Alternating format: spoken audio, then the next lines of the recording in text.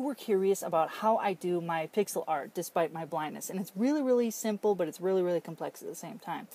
The reason why it's complex is because I use various forms of assistive technology like text-to-speech, which reads the screen to you, magnifiers that increase the screen size and the area of the screen that you're looking at, as well as high contrast, and then altercations to like Photoshop. And I use an application on my iPad called Art Studio for iPad, and I have a programming background, so I do altercations to some of the programming to make it more accessible to me as to like high contrast or readable menus or text changes versus images. So that's the first part. That's the technical stuff. So I'm just throwing that out there because it's a whole bunch to explain into one video. The next part is that it's really simple, because basically for me, what you do is for pixel art, you take a canvas is what I've called them, a canvas on your computer, on Photoshop in real life, a grid paper in real life, and you basically color in square by square, pixel by pixel, and then you use alternating colors. Now, for me, I've had a lot of experience and a lot of training and a lot of practice throughout the years with a lot of graphic design and things, so I have the background to go off of, but anybody can really do it just as long as they keep trying. And it seems like it's really, really simple. And this is another part to the complex part, is that it seems really simple, but once you start getting into multiple of colors and then multiples of colors, and it starts getting a little bit more complex as to trying to figure out how to make a 3D picture into a 2D plane. So yeah, basically, I know I'm getting all over the place, but basically, I take a grid, and I color it in square by square, pixel by pixel, and I make the pieces, and they could be very small, which is on YouTube, which is 150 pixels by 150 pixels, or I can do my biggest pieces, which are 2,000 by 2,000 pixels, which is just 4 million pixels. That is my biggest piece to date. I don't think I'm going to be going any bigger than that, because that one took me a long time and a lot of complexity, and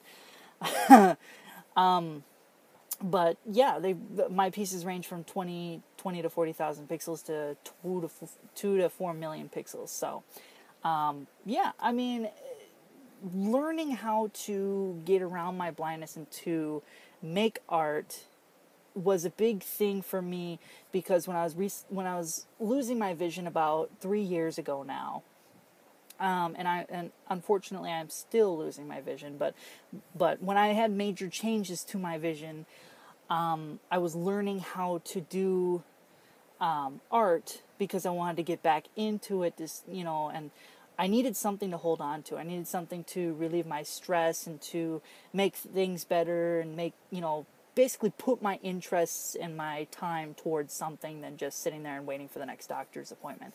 And it soon became more than just an art form. It became more of a passion for me. Then it became a storytelling thing.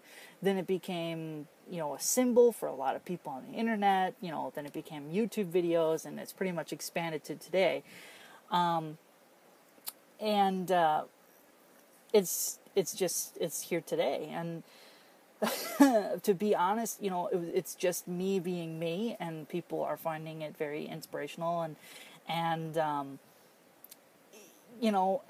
I started to, speak with some other YouTubers, and including my mentor, and he was like, choose one word that circles everything, that encompasses everything, absorbs it to it, and that you're going to brand with everything. And I found out that my word was persevere, because I persevered through my challenges. I broke through barriers. I became who I am today, and I'm still growing to who I'm going to be.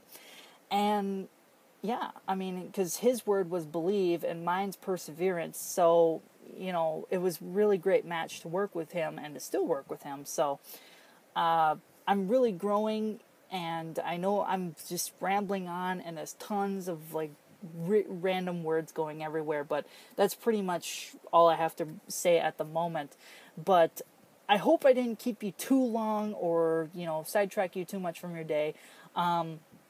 But yeah, let me know via I guess Twitter or email or Facebook or Whichever way, I sent this link to you because I'm actually making the video before I send the link out to you. So, yeah.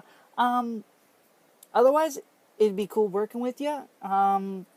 It would also be fun to connect and, and talk a little bit and, hopefully inspire each other, because I'm interested in other people's stories as well as people hearing mine. So, yeah, I will see you in the next video, or I'll see you in the next email, or what happens next. So, see you later.